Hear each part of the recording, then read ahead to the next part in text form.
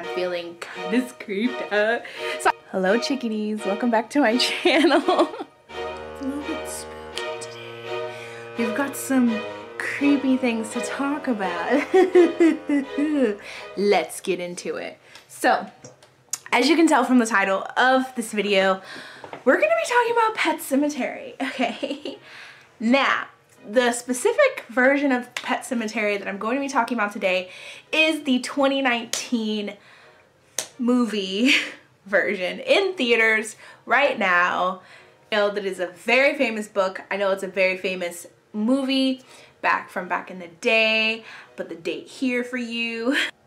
My closet door is a little cracked. Let me go ahead and close that. It's creeping me out right now. Hold up. Sorry about that. I am going to tell you how you could have survived that situation if you were actually in that situation, or if you're in a similar situation right now. Maybe the person that's like, wait a minute, ghosts aren't real. None of this is real. Why would I need to know how to protect myself from these things? This is for those people that believe in the things that they can't necessarily see. These are the people I'm addressing. Now, if you want to just watch this video just because it's interesting, go ahead and watch it. You don't have to be a ghost lover to watch this video. You don't necessarily have to be a ghost. It could just be a rude person, rude neighbor, I don't know. But these things are going to help you, and I'm telling you, they're pretty good. All of these things I use. So let's get into the story. Now, I'm just gonna give you the breakdown. We're not gonna get into too specific details of the story, because it's the nature of the story that's the most important about how to survive this. Basically, you have a family of four, a mother, a father, a daughter, a son. They move to a new house with a large amount of real estate property. Okay? They've got a huge, expansive backyard, essentially, that leads into a forest, and a little pet cemetery. Now, it's interesting because the family, they have a pet cat. The cat's name is Church. Interesting. And that is kind of how this catalyst of events occurs, through this cat. Now, basically, family that moves into a house with a pet cemetery in behind the house. And moving into this house, they quickly realize that they're being sort of haunted. And it's just, they're really close to the ether. They're really close to this spiritual realm and the other side that they call it, okay? And it makes things a bit creepy and scary.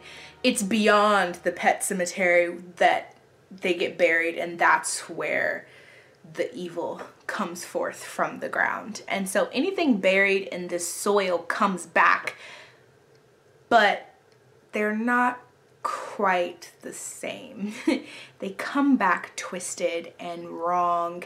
And mother, she has her own kind of history with death, has this horrifying memory of her sister being very sick, and this one incident that led up to her sister's death that she was involved in. And that kind of has haunted her whole entire life. So when she moves into this house, she starts having visions, she starts seeing things, she starts hearing things that remind her of the situation with her sister way back when she was a little kid. And she starts freaking out. She's like really scared, and she's stressed out a lot. And it's just the house is haunting her. It's feeding off of her grief and her shame and her fear of that incident when she was a little girl. And the father, he's basically a doctor, so he works in trauma, and he goes into work one day and he gets this kid that's like, I think he was hit by a car or something, but his total brains are like busted out of his head, okay? Has to save the kid, but the kid dies. And while he's filling out this paperwork, getting ready to put in time of death, I would assume, this kid like suddenly sits up and like starts saying some kind of prophetic things to him, like, mess with the energies of the earth. Don't do it. And he doesn't really understand what that means, and it freaks him out, you know, and now he's being haunted by the ghost of this dead kid. And so they're both kind of being haunted, and then unfortunately the cat of the family dies. Now, the neighbor Judd, he has lived in this area for a while. He is aware of the pet cemetery. He's aware of the cemetery beyond that, and he's aware of what happens when people are buried there, but he still encourages the father to bury the little girl's cat in the earth that will bring it back. And as you could imagine, it comes back, but not quite right. Now, all of these negative things, all of this energy, is all centered in this area, and they mention it several times throughout the movie that the soil is bad, the earth is bad, it's rotten, it just don't work, okay? It has a aura about it that leaks into the house, it leaks into the family, that makes them creeps them out and just ruins their lives, essentially, literally. The movie's freaking scary, you guys. What the fouling of the ground usually means is that it's been tainted. It's no longer pure, it's no longer clean, it's got a negative energy to it, and usually stuff like that occurs when there's been a massive amount of death and blood soaked into the environment. If I were going to get a home in an area where it had previous disturbing kind of events in the land itself, I might not move there. Maybe that's number one. Number one, don't move into a place where it hasn't been consecrated, where you got some crazy stuff going on, you know what I'm saying? I have a few tips for you to help protect yourself from these things, okay? Okay, so let me tell you, one of the first things I would have done had I moved into that house, first of all, the father tried to play like he didn't know that there's a pet cemetery and how big the land was. Why didn't he know that when he bought the place? You didn't like survey the property a bit before you moved in? Like, hello, you know what I'm saying? Any new home you're moving into, I don't care if it's brand new, if it got built from the ground up and no one's touched it except for you, the builders, your family, the contractor, and the realtor, I don't care. You need to cleanse your home when you first move into it. Just like if you were going into a hotel room or an apartment, you want them to clean out the toilets and the bathtub. You want those things to already be clean before you get in there. It's the same concept with just about anything, okay? Especially if I knew that there's a cemetery nearby before I can move into this home, to make sure it's safe for me, both physically and spiritually. So first one, cleanse your space. You can bring any kind of symbol that represents sanctity or something of a higher power or something that you believe in that represents protection to you, a cross or anything. You just gotta find what works for you. Boop, boop, boop. It's salt, you guys. It is salt. Consecrate the earth with salt. Okay. So yeah, you can use salt to consecrate the earth. It's beautiful. This here is black Himalayan salt. Very beautiful. As you can see, black is, a lot of people think black is a scary thing, a scary color, but technically black is a shade. But black is actually a beautiful shade, and it absorbs negative energy. So just as it absorbs all light, let's think back to physics, elementary physics or high school physics. Black absorbs, right? It absorbs light. It's going to absorb negative energies as well, okay? Black is very powerful. Because it absorbs light energy, you could say that it purifies negative energies via the light that it absorbs so easily, given its shape. I've salted the rooms a little bit, and any kind of portal from the outside of the property to the inside of the property. So maybe the window frames, a little bit of salt. The door frames, I would have done, that's getting a bit intricate, but if I knew that the environment has been known for hauntings or known for negative energies, I would have taken that extra mile and done that. Pretty simple, pretty easy. Most people have access to it. It doesn't have to be black salt. It could be pink salt. It could be red salt. Just salt in general. Black is just something I like to use because it is good for protection and those kinds of things. So let it sit for a few hours and then vacuum it up and you're totally fine. And it absorbs all of those negative energies, and it cleanses the environment in a safe, healthy way. I talk about this in my salt video, so I'm not gonna get into it because you should have gone and watched my salt video, okay? Thank you very much. And the minute I saw a ghost in my home, where is my salt? Another thing you can do to cleanse your environment that works really, really well is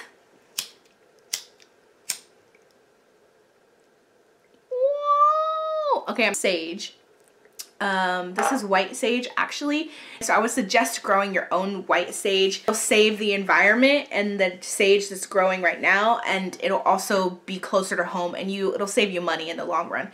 You're saging, and while you're saging, you're quietly meditating, or maybe you're saying a prayer in your head, or maybe you're asking for protection from whatever being you want to ask, or you could even just be saying, I will not allow negativity here.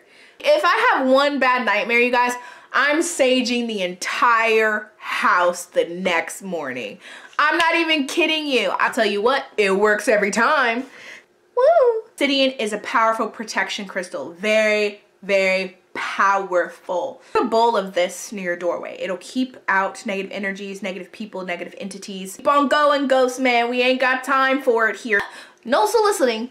ET is like a home alarm system. You ask and they'll give you stickers when you pay for the subscription. They'll give you a sticker, and they'll also give you a sign that you can stick in the ground in the front of your home. And the sign doesn't physically necessarily protect you, but the symbolism of the sign it tells people walking by, this home is protected by ADT security system. Don't try us. And that's the same thing the salt and the obsidian and the sage and the other ingredient that I'm gonna tell you are doing. They're gonna tell the negative energies, don't try it, okay? This place is protected, try the next house, you know? You're not gonna get very far, and it's just a deterrent, you know? Okay, let me show you.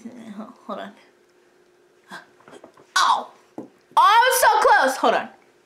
Nom, nom, nom, nom. You missed it. I was out of frame. Oh man, I got it. Did you see what it was? Blueberries, yay, they're really good. These are juicy ones. I love blueberries. Let's go ahead and have one more. Okay, so the little blueberry. I'm gonna show this really close and see if you can see what symbol you see. Can you see? What shape does that blueberry make on the inside of it? Where the stem used to be? Can you see that? It's a 5-pointed star. Are highly respected in Native American culture, some Native American cultures, and believe that they were a gift from the heavens, the gods, because of the 5-pointed star symbol that is naturally created in the center of the blueberry where the little leaves are. The little stem opens up there. The star is said to represent the 5 elementals, right? Fire, water, earth, air, and spirit. And those 5 elements protect us from negative energies, right? So a pentagram is not really meant to be what everybody think it is. I think it's like some kind of evil shit. It's really not evil. I need to stop eating these. They're so good though. Blueberries are really good. They're high in antioxidants.